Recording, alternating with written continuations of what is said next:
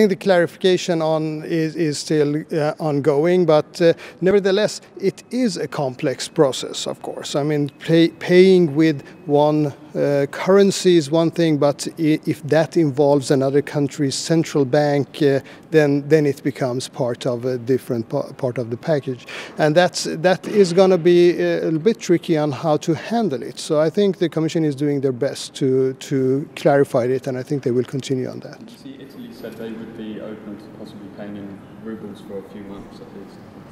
I think there is an understanding that we need to be united on this, and also understanding with how we can help each other with solidarity. And the various member states, they mentioned their challenges on how to handle this situation. For example, Italy and other countries. But it's best to ask themselves how they want to handle this. Are you finished the English one? Okay, one last one, or okay? Do the last one in English and then I go to Swedish. Did you talk about oil at all in the embargo? We talked about all fossil energy, but this wasn't a meeting regarding embargoes, because that's a different meeting. Today we talked about the current status on what happened, with emphasis on gas, but oil was also mentioned as part of the fossil fuel, but also the way forward.